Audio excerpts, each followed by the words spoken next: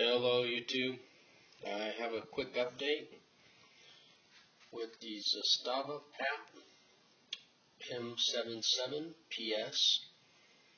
I took this gun out to the range on Thursday and was hoping to do a range video with it, but that didn't happen. I was just having a really bad day at the range. I was rushing it and wasn't paying attention to what I was doing. Needless to say, I did not have a good day at the range. I was trying to shoot this with the scope only, to sight in the scope, and it just wasn't going my way. But I did manage to put about 40 rounds of Remington 308 through this thing. If you watched the other video, you knew I was kind of hesitant about this rifle. At first, when I got it, I didn't like the balance of it. I didn't have too much good to say about it. I put on a scope, and that seemed to balance it out a little more.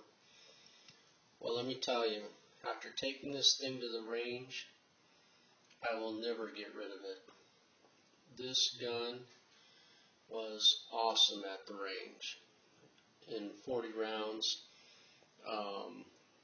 of 308, it did not have a failure to feed, it did not have a failure to eject, it did not have any failures at all. The trigger mechanism was very smooth. I was surprised. In the other video, I was comparing this to my PSL. The trigger's like night and day.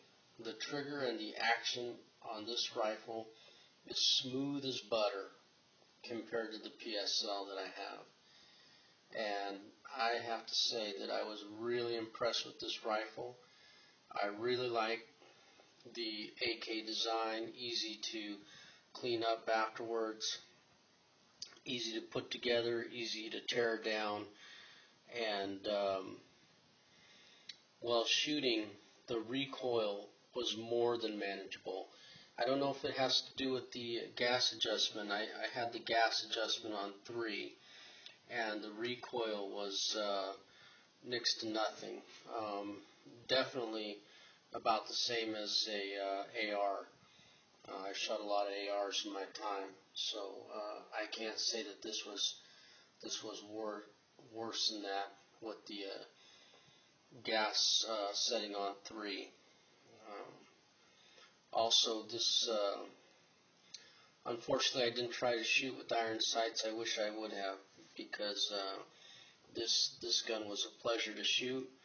I know that the company I bought it from, I believe it's BPW out of Alabama, has a couple on Gunbroker right now. If you can pick this rifle up and you're on the fence about having, if you want to pick up a rifle like this, or a FNFAL, or something along those lines, something in 308, put your money down for this rifle. You will not be disappointed. It is a great shooting rifle, and like I said, I'm very happy with it. Cap Trooper out.